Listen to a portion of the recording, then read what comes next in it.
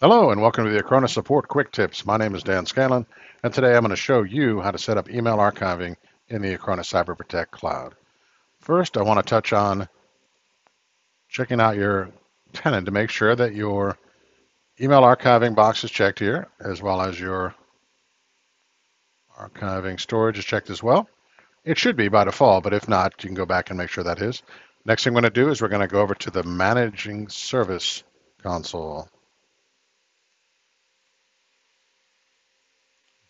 Go over to our devices on the left here to bring that in and go up to add, where you normally would add for a operating system, what have you, and then go down to email archiving.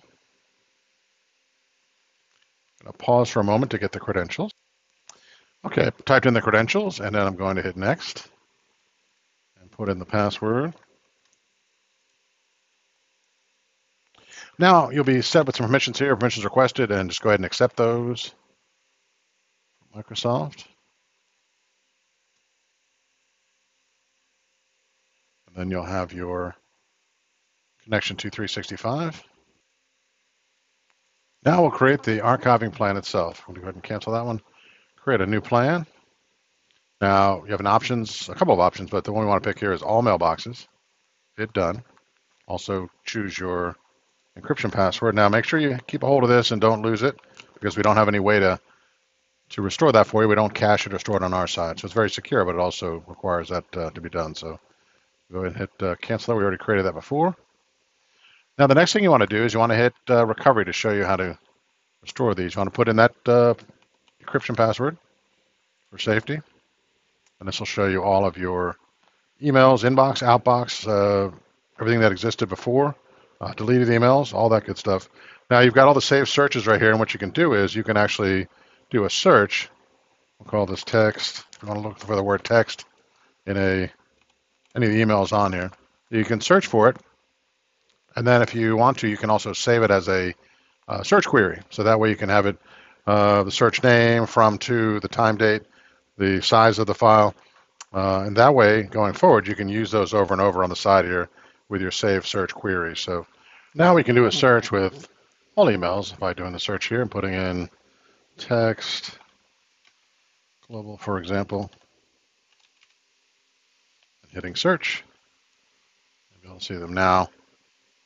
You can send it as an email to the original organization or a new organization if they're merging, for instance, something like that.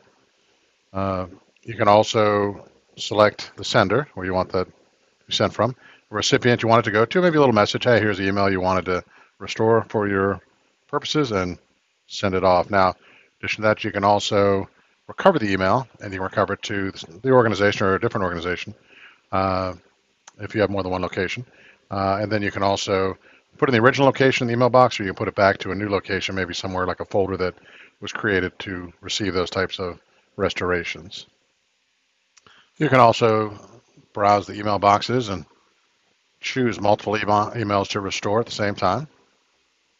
Also with attachments as well. You can send as an email, recover it like just showed you a moment ago. If there's an attachment, there'll be an attachment restoration tab for that as well. Now I'm going to show you where you set up retention time and legal holds. You can go ahead and apply your retention rules here, and we'll add a new set here. It can be keep emails indefinitely by age. We can say let's do it for 5 years. Hit save. You also have the option to encrypt it as well. Put in the password there and save that. Make sure you keep that. You can set retention rules from any of your search queries here and apply the retention rules, and it can be keep it indefinitely or for a time period, maybe say 5 years. Hit save. The other option is going to be to create a legal hold. Now the legal hold supersedes everything, so if you put a legal hold on there, that's how long it'll stay there. It is in charge, basically. Keep them indefinitely once again, or for a time frame, as well as putting on a encryption password for the archives themselves. That you have to have that. Remember to memorize that. Very important. Now I want to show you real quickly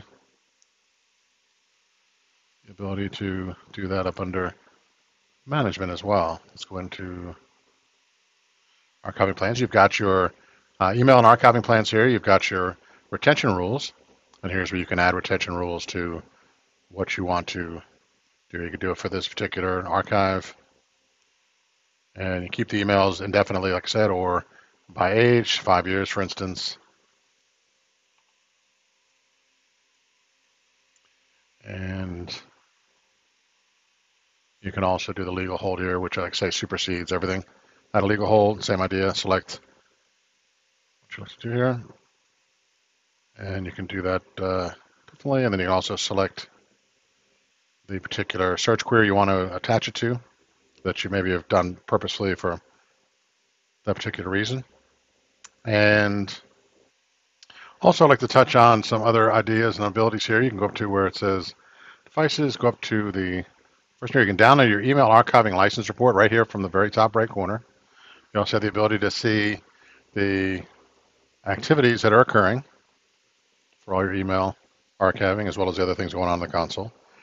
In addition to that, we also have immutable storage and audit logs. I'll show you that real quick. It's going to be over here under the, and we'll go ahead and click there.